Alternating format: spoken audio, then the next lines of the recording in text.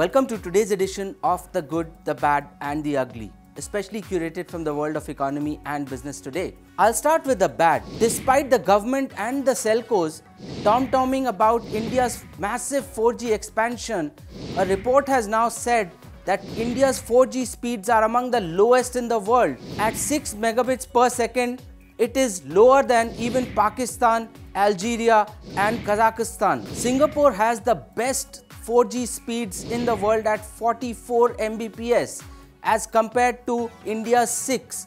And then there are other Nordic countries, Netherlands, Norway, where the speeds are in the region of 40 to 44%. Even South Korea has 4G speeds of a minimum of 40 Mbps. This survey was conducted between October 1 and December 29 of last year. Telcos are blaming this on small holdings of spectrum, that in India they hold only about 25 megahertz of spectrum against 50 odd megahertz that telcos hold in developed countries. However, now that spectrum sale and spectrum purchase is in the open market, this is hardly an excuse. That's what makes this bad. On to the ugly.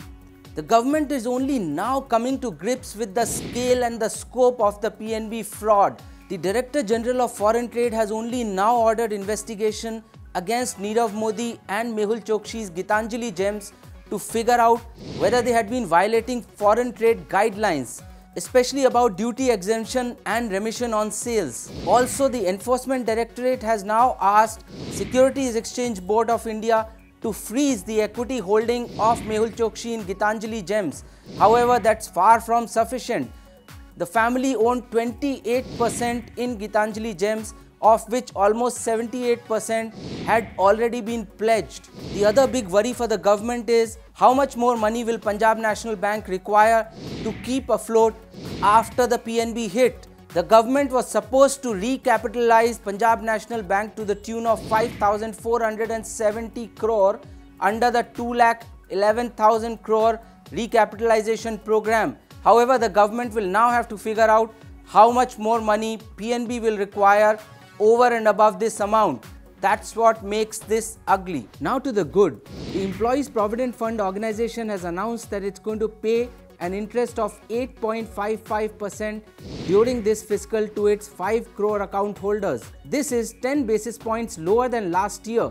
However, that's not too bad, considering that the current rate of interest in the banking system is between 4 to 6%. So even though this is a 5-year low for EPFO, in general, it is a far better rate of interest that any account holder will get outside of EPFO. If you enjoyed watching this content, please like us on our Facebook page. Our Facebook page, www.facebook.com/businesstoday. Follow Business Today on Twitter India at @BT_India and subscribe to our YouTube channel Business Today India.